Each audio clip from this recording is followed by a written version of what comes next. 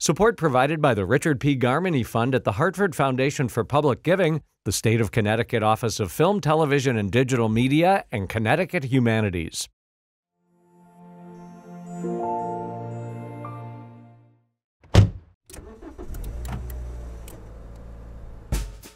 For all my life, I've loved art. From my time as a musician and artist, I believe the stories of artists themselves can inform, excite, and elevate. I think for the most part, everyone does have some type of spiritual journey, and I think it looks different for everyone. I've learned over the years that making art is that for me. Artists can inform us of history, of a moment in time, and reflect on modern society. And I find this fascinating. That's why I'm on the search for Connecticut's most vibrant artists, and to shed light on their stories, from designers and painters to muralists and poets. Join me as I find the people that make up Connecticut's art scene on Where Art Thou?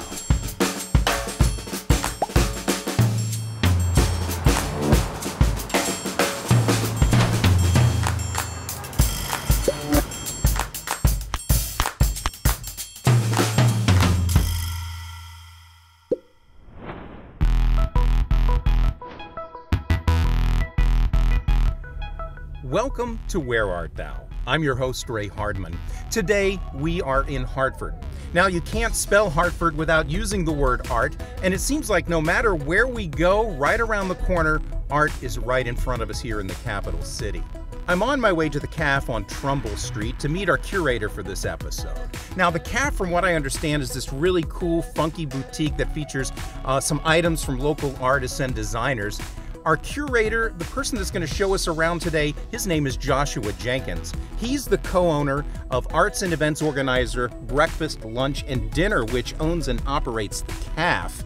He's also a visual artist. Let's go see what Joshua has for us today.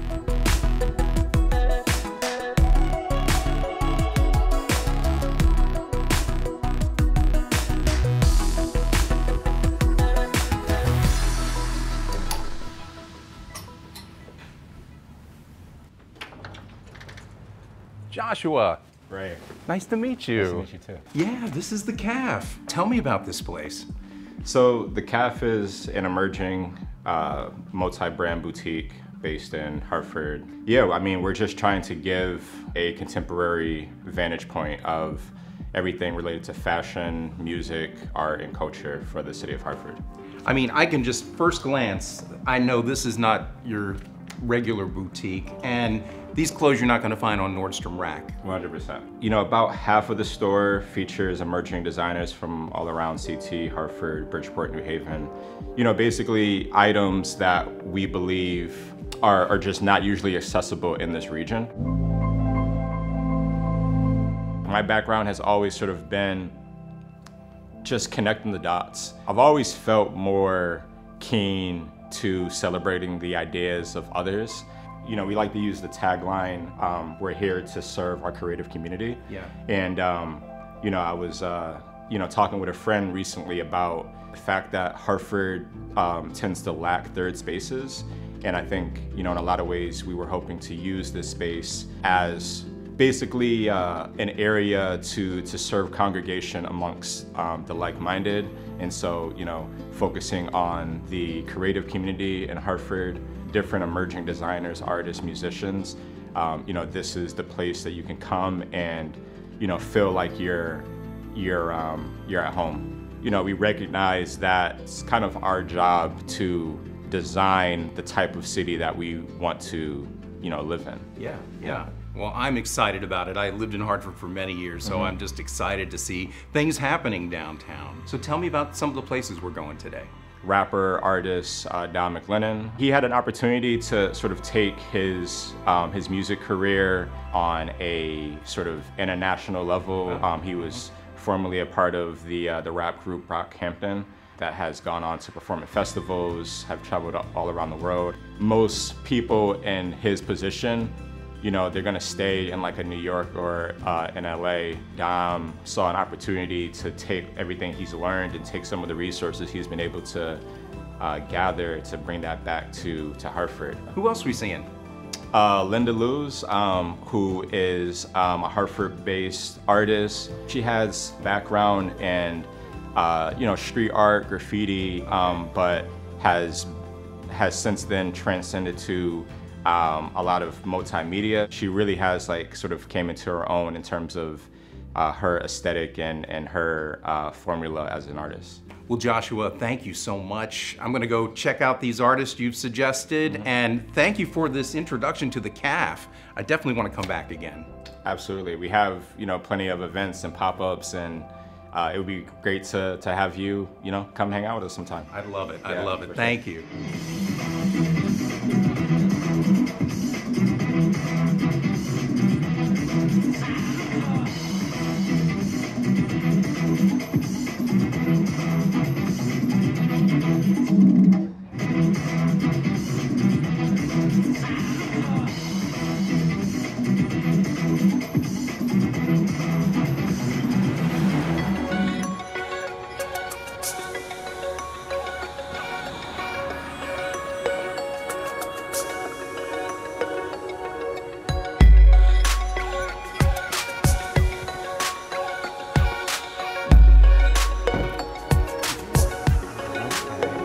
Lindaluz. Hey, how are you? How are you? So nice to Good. meet Nice you. to meet you too. This is absolutely beautiful. Thank you, appreciate it. Tell me about the mural. Yeah, definitely. So this mural is a collaboration with Sina.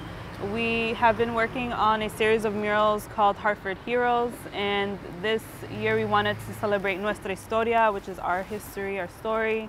So I ended up creating this concept where I wanted to have hands interlocking and have each hand represent just a different identity and culture, and kind of having this infinite loop going. And then you have these butterflies, monarch butterflies that normally they migrate right from Mexico to the United States and vice versa. I know muralists all do it different, but how did you deal with the scale? Yeah, so I have been playing around with different techniques lately. I was fortunate enough to project this onto the wall, so it was very tedious, especially given that there's a lot of traffic in this area. So I had to come over like 2 o'clock in the morning just to try to get the best angles and also less traffic flow. So I was able to do that with a friend, and then I went in and started painting throughout the day. I know that you're known for murals, but you have started to move in a different direction. Yes, yes, yes. Can we go to your studio and have a peek at what you're working on? Yeah, definitely, for sure.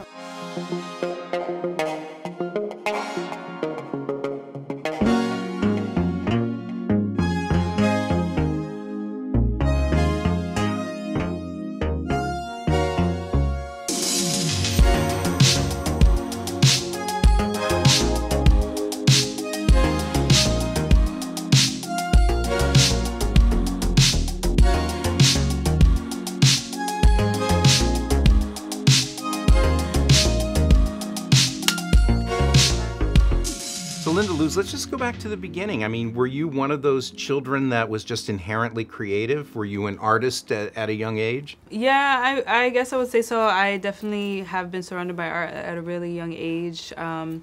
It's funny because I was just talking to a friend about this not too long ago. I remember even in school, like, the teachers would always notice that I was like more interested in drawing, so they would kind of put me aside and they're like, just go at it, you know? Mm-hmm. So I would spend hours just drawing and playing and, you know, figuring out like what world I want to create visually. So I did spend a lot of time as a kid. You were a drawer back then? I was a drawer, I was a painter. Like, I remember preschool, walking into my preschool class and I saw an easel and the first thing I wanted to do was paint. Like, that was like instant for me. And then now, 15, when I was 15, I was like, you know, really more dedicated and serious about taking on art as a career.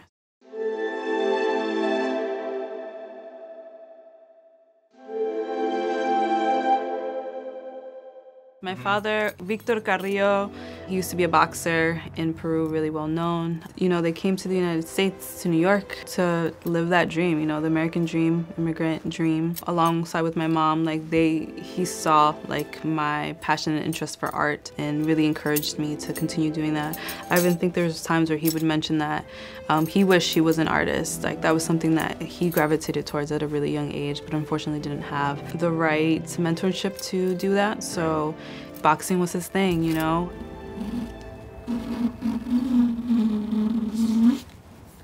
In your artwork, in your murals and in your regular artwork, what is your hope for the person that sees it?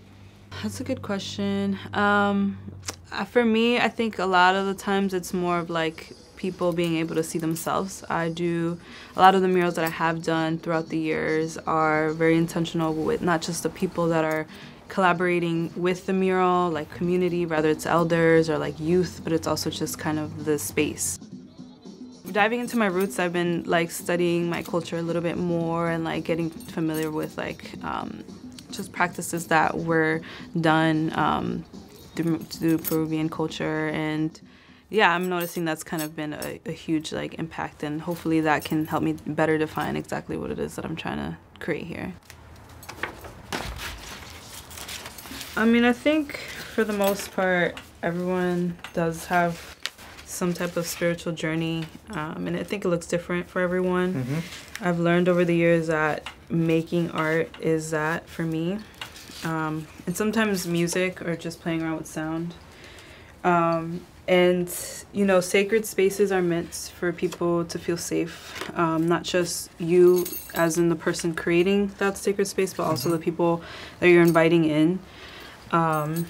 So I always think about that often, more so now, and there's times where I even like practice rituals with myself, and rituals, you know, they can mean so many different things. Like as of recent, I have been doing a lot of like meditative practice and breath work that kind of creates sets a tone for a space to be sacred and feel more connected. Yeah.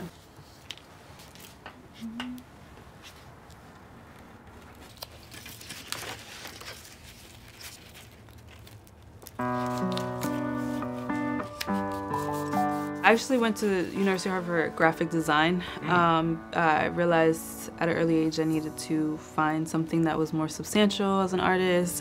Painting wasn't something that I love, but I realized easily like you can't really make money or survive off of that.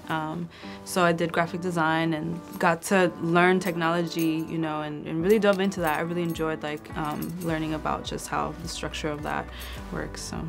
It's interesting because you've got this background in computer graphic design, but so much of your art seems very free and liberating. Yeah. Do you notice that? Yeah, of course. I mean, and that's the whole thing, right? Like going to high school and like really being experimental, but then going to UHart and getting more structure and developing like some type of like really fine lines, I guess, digitally, really, and then merging them together has really allowed me to play between like limitations and also not having limitations, just like an abundance of variation of things. Right, so finding that creativity within the boundaries of a computer program. Yeah. Like, I'll spend hours sketching on paper sometimes, and then I'll develop a digital version of what those pieces are. So this ended up being, I changed it completely. Isn't that beautiful? Thank you. But essentially this is like an image of like an inner child reaching up, and then this is like a form of like the person resisting, but then you have this ancestor behind you kind of like guiding you through. Oh yeah. So I've and then this is like another sketch. So it's just, I go back and forth from drawing on paper to drawing digitally to sometimes going straight to the canvas. I feel like I've been in Hartford for so long where I can really try to capture an essence, in a sense, and honor. That's like a constant theme. So I think, finding that togetherness, and hopefully people start to see that. Well, Lindaluz, thank you so much for inviting us into your studio, seeing all your beautiful art, and sharing your story with us. Thank you. I appreciate you being here and, sharing these beautiful conversations. So. You can't talk about Hartford's art scene without mentioning the Wadsworth Atheneum Museum of Art, located right downtown. Art surrounds you every place you turn there. And while each room offers a different experience, I got a chance to catch up with the museum's conservator and a behind-the-scenes look at the process he takes to preserve these priceless pieces of art. Wow. Alan. Hey, Ray. Nice to meet you. My pleasure meeting you. This is incredible. Tell me about this space. It truly is. This is the conservation studio of the museum. And what we do here is all of the conservation work, which entails the study, the preservation, and restoration of objects in the collection. Alan, I know this is a painting that you are intimately familiar with. Tell me a little bit about it. This is a wonderful painting, one of my favorite in the collection here at the Wadsworth. It's by an artist named Francisco Ribalta. It was executed in about 1625 for a Franciscan monastery. And what the painting is showing us, the scene is actually a really interesting point in the narrative of St. Francis's life. This is before, he's not on his deathbed quite yet, but he is very ill at this moment in time. He's in his chamber, which is not very lavishly set out. You can see it's a very humble environment. And just at this moment, St. Francis has this vision of this angel that bursts into the room, riding a cloud, playing beautiful music, and he is so enthralled and in ecstasy. And the title of the painting is The Ecstasy of St. Francis. It only makes sense that there would be, some kind of disrepair on a painting that is hundreds and hundreds of years old, no matter how well you take care of it. What are some of the basic issues you have to deal with a painting that's been taken care of relatively? What kind of issues do you deal with to get it back to what it was like? Well, one of the unfortunate truths of conservation is much of the work that we are doing on paintings today that have been around for hundreds of years is really undoing or fixing issues that arose when individuals in the past tried to fix a painting. Today we have the luxury of environmental controls in museums and the ability to really care for a painting. This is an image here during that cleaning process. So you're taking off some of the old restoration and... First and foremost, it's the varnish layer that's over the surface, but it gives you a real sense of how that process is kind of carried out. So this is the teardown. This is the teardown. This gets us back to, again, there is some restoration there, so it's not necessarily the what's left of the original painting, but it really is the point that we started with the real restoration process, which is putting color back onto the surface to complete the image. Oh, wow. Let's talk about the X-ray. Tell me what X-rays tell you as a conservator. X-rays, well, and when we're X-raying a painting, believe it or not, it's very much like X-raying a body part. Areas of either physically thinner paint or molecularly lighter weight paint is going to appear dark. But on here too, we can also see, well, one, we're seeing the wooden stretcher behind the canvas. Oh, sure, yeah. And then we'll see all these dark spots in the painting itself. These are areas of flake loss where again, as the canvas kind of expands and contracts, the ground layer, the paint layer, the gesso that's holding onto the surface of the canvas flake away. Tell me why this is also important. I mean, obviously to make the painting look good, but tell me more. Well, the preservation of the artwork is really our utmost responsibility here at the Wadsworth. We tend to talk about these paintings as other art paintings, right? The Wadsworth, we own this painting, but of course we don't. This painting belongs to the world, and so we are merely the caretakers at this point in time. So it's really our responsibility to receive this from the past generation and then pass it off to the next generation. And so sometimes when an area, sometimes when there's active degradation, a painting again is maybe actively flaking away, it's we're obliged to step in and halt that. The preservation of the object, the physical object, is one thing. Preservation of the artistic message that the artist is trying to communicate to us, that's a whole nother thing. And so this process of cleaning the painting and getting back to what's original and then restoring the picture is more of this kind of abstract concept of preservation, where we're trying to preserve that artistic idea.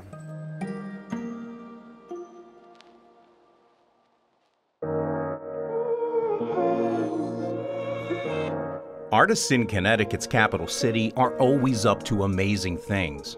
And just as astonishing as restoring the old is creating the new. And that's exactly what musician Dom McLennon is doing. Dom, thanks so much for having us in your studio here. Of course, Ray. Thank you so much thank you guys for being here. Yeah. Tell me about this space. So this is kind of like my creative laboratory, I guess, if you will. My personal workspace that I've extended and opened up to the community. So Brockhampton was the boy band that I have been a part of for like the better half of the last decade of my life. After signing with RCA Records in 2018, Brockhampton's album Iridescence debuted at #1 on the Billboard 200 album chart. And that's when Dom toured the world. Really, really incredible group of individuals. I learned so much about like camaraderie and leadership and building and developing a team and fostering growth and talent and manifesting potential with those groups of individuals. And you know, I started with them in 2012, but they started in 2009. And it was just like, oh, this is like really cool. Like you really built this like unit and stuff like that.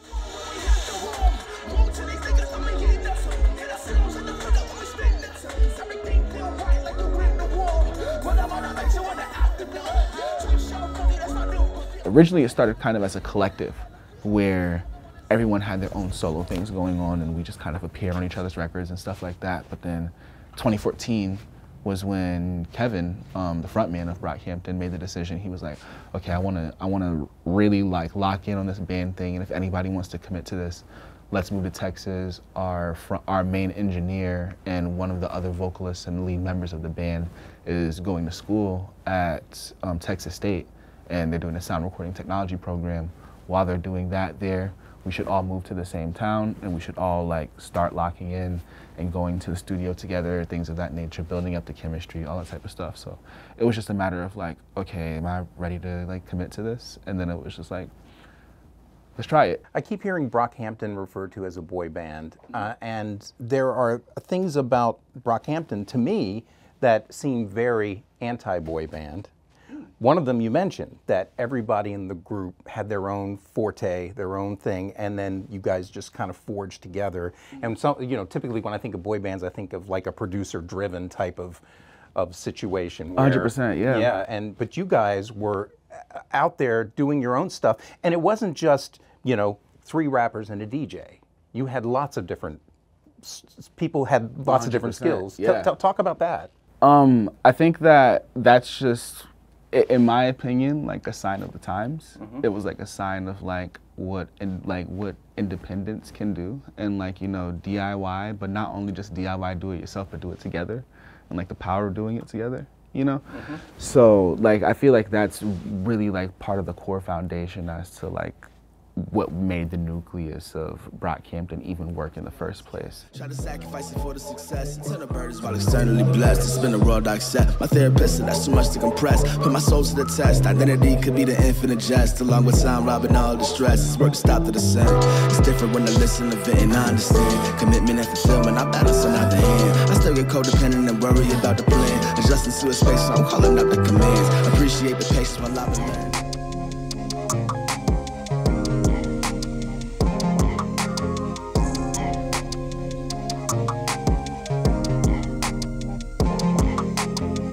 So Dom, you've got a lot of layers on this track so far. What's next?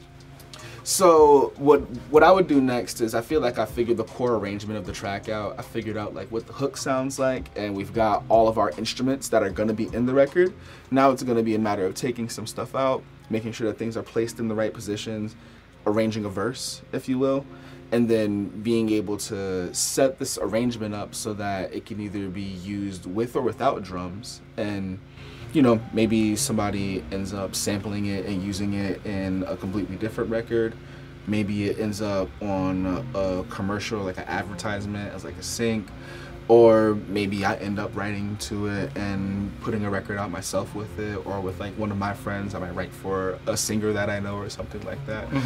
Potentially what my big picture goal is like doing library music out here with the musicians in the community really like comes into play, because all of this stuff can kind of get utilized in so many different formats. There's the commercial world, there's the audio production world, there's the just non-commercial, like creative artistic world. And I'm really excited about the idea of being able to kind of express my creativity, not just as a creator, but as a curator, of like being able to, you know, develop these experiences where I get folks together and we're able to just express ourselves. What you about to do for dinner? That's a good question. I got a cod. You got a cod? Let's talk a little bit about your new venture, Court Vision, which I love the name of because I'm a basketball player, and Court Vision is a great way to describe what you're doing. And it also kind of is this Brockhampton method in a way too, where you have all these different skill sets all working together toward the same thing. Was that kind of the idea? Yeah, so I took a lot of the things that I learned being a role player in Brockhampton to be a team leader at Court Vision.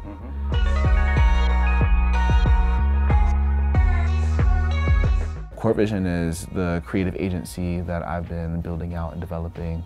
And we have a lot of work that we've done with producing events, producing experiences out here. My dad is really big into basketball and has been like around the Hartford and Connecticut community as like a basketball force. He used to train with guys like Daniel Marshall and Vin Baker and Ray Allen. Oh yeah, yeah. Like all those guys at Gamble. When I was like a little kid, he used to take me to Gamble and I would just like run around the court or like sit on the sidelines while they were like playing and stuff like that. And then like I have like memories of like Ray taking me to like go get ice cream from the food court and stuff like that. Oh, is that right? Yeah, he's awesome people. Well, Dom, thank you so much. First for showing us your great music, but telling your story, seeing all the great things that's happening with Court Vision, really eye-opening. Thank you so much. Thank you so much. I really, really appreciate you guys coming out here. Thank you so much, Ray. Like your presence is needed out here, and we're very grateful for you as the arts community and creators in this community of you helping tell our stories. Well, Hartford's art scene has so much vibrancy and life with so much to explore. I'm so grateful to get a chance to experience a piece of that. Until next time, I'm Ray Hardman, and this is Where Art Thou?